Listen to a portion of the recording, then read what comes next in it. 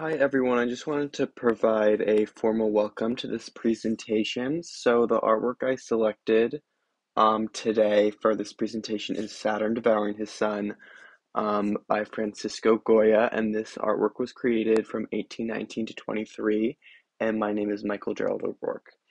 All right, just to get started, so this painting, I just want to take note to the size first before we begin anything, just because it's a very large artwork. It was 2D, it's an oil painting, and you can see that the way shape is expressed with the human figure is really interesting, and that's what made me denote this artwork as an abstract piece, just because the way the human form was expressed was really interesting. You can see Saturn, um, the individual devouring the human, the way his skin and his limbs are expressed in a length form, and with the skin almost like draping over the bones, is a really interesting way to represent a human form, and which is something that you don't really see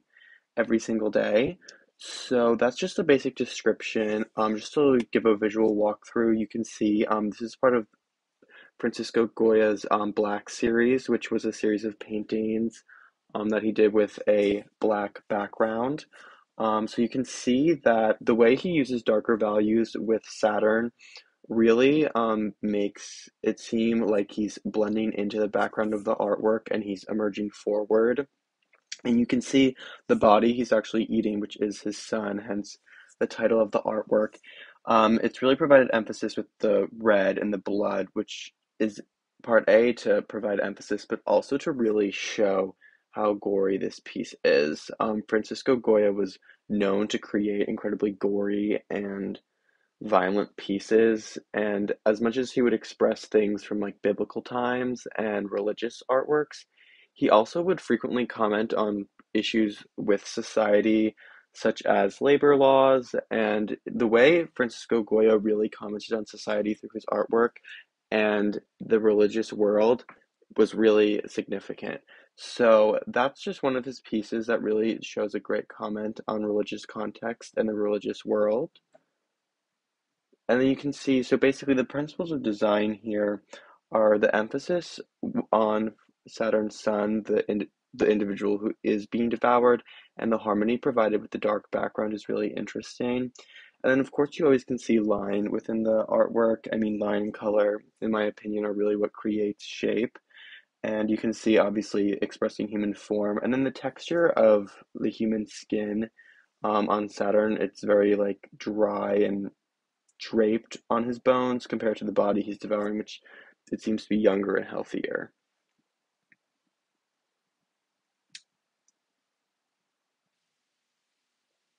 And you can see Goya really does take advantage of the way he uses texture and color to really express how like unhealthy you can observe Saturn being. He's just obviously he does not, his human form is augmented, so he just doesn't look like a traditional person.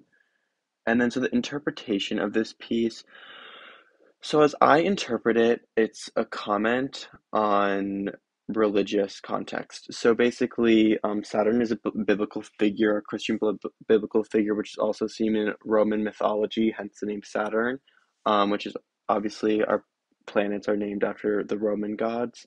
And it's just showing how I think Saturn really is almost like playing God, or well, since he is a God, he is playing a God and serving justice. And you can see that the universe always corrects itself, and that the universe will always go to the greatest lengths to fix what is hence gone wrong. Which you can see that Saturn is devouring his son, which is a very significant thing for a parent to not necessarily abandon their child, but to completely disregard that parent to child relationship and to kill his son. And this is a comment on society being brutal, but also God himself being brutal that if you don't follow his rules and if you don't live by God, that you will be punished in the afterlife. And this is a visual representation as much as churches will teach that God is a loving figure, he's also a figure to be feared. And Francisco Goya understood that. He was a religious man and he really did place a lot of value in his life on religion. So to really sum it up, it's a comment on religious lifestyles, meaning following God. The artist was expressing the brutality of God, and this is essentially just about the way God serves justice. And the title is significant, I'd say. I mean, it's a descriptive title. It kind of is exactly what the artwork is. And the formal qualities are just, expressing human form and showing the augmented human form to maybe represent God in an augmented human way. And then to move on to judgment, so my personal opinions of this artwork. So formally, I see it as two augmented human figures, plain and flat. It's a augmented, larger individual devouring a smaller individual, showing power versus submission, and how power will really always come over. And then the context, it's religion. At this time, 1819 to 1823, specifically in America and Europe, religion was still, well, today it still is, but at the time, religion was, of course, a very huge influence. Not as much as it was maybe in the 1600s. Religion started to, with re industrial revolution, you can see how society kind of delineates from religion, and Goya may have been commenting on his distaste for that, the way society was changing. And the way he expresses the Black series, I'm a huge fan of it. I think it's really special.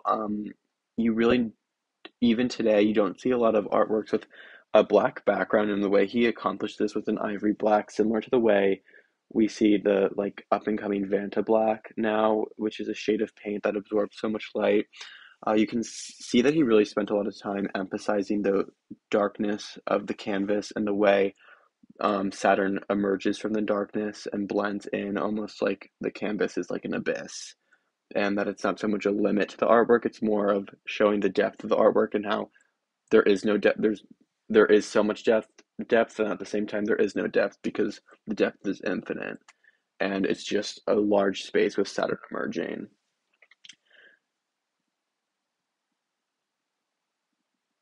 And I mean, today, the artwork isn't as effective as I think it would have been about 200 years ago. I mean, to comment on religion now, you can't really scare people into believing God the same way you could have 200 years ago, just with the internet and the way society has gone on to educate themselves further outside of the church.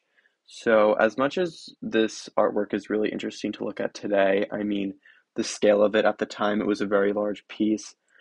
Um, the way it commented on society 200 years ago was very revolutionary, but today humanity continues to be um, ex exposed to the horrors of society, and they almost have become normal or traditional. So, as much as this artwork may be jaw-dropping, it may be eye-opening, and it may be shocking to look at, it really today is not as mind-blowing as it used to be.